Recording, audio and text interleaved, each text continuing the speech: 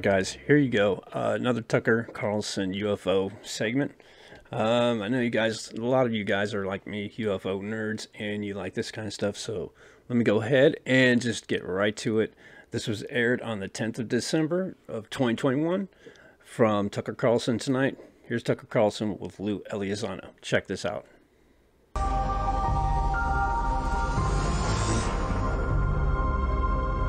So right before Thanksgiving, the Pentagon quietly announced a program called the Airborne Object Identification and Management Synchronization Group. Boy, they're big into long titles over there.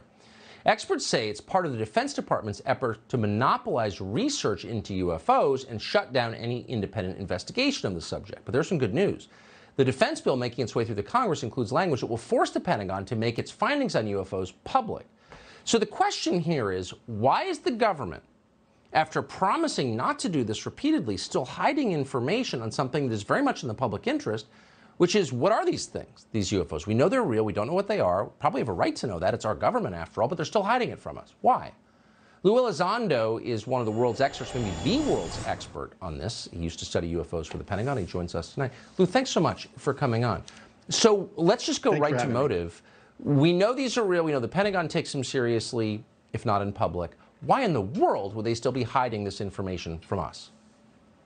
Yeah, I mean, it is kind of peculiar, isn't it, Tucker, that, really the day before Thanksgiving, the Pentagon decides to announce the creation of this office when they've had, 4 years to do it beforehand. I do think it is a good idea to have a centralized office.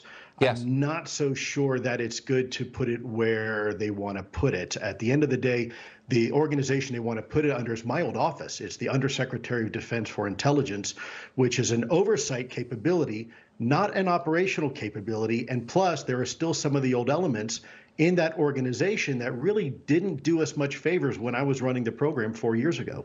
Right. Well, that's obvious. In fact, if it weren't for you effectively blowing the whistle, we wouldn't be having this conversation in the first place. So speculate in your informed way about their motive. Like, what do they know that they don't want us to know, do you think?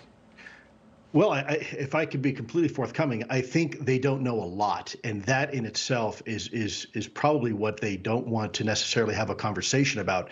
Right. Even recently, when you listen to the Pentagon spokesperson, no offense, but there's no indication that they're going to be open and forthcoming with the American people. When you look at the legislation that has been presented in this NDAA, National Defense Authorization Act, this is historic. I mean, this basically tells the U.S. government, both the Director of National Intelligence and the Secretary of Defense, you will report to Congress both at the classified and the unclassified versions. And oh, by the way, you're going to create a field team. You're going to create a capability to go out and not just sit back and relax and wait for information to come to you, but you now have to be proactive. You have to go out and actually collect that information as it's happening, and then you have to report it to us. And last but not least, if there's information that you can't report because it's too classified, you have to report that fact to Congress too.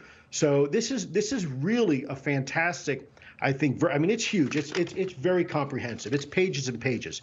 And I got to tell you, I'm really, really proud of Congress for it. Really quick, I just want to ask you a bottom line question. Do you know anybody who's deeply knowledgeable on this subject, who studies at the Pentagon, for example, who believes that these objects are from Russia and China, who believes they're terrestrial, they're foreign military aircraft?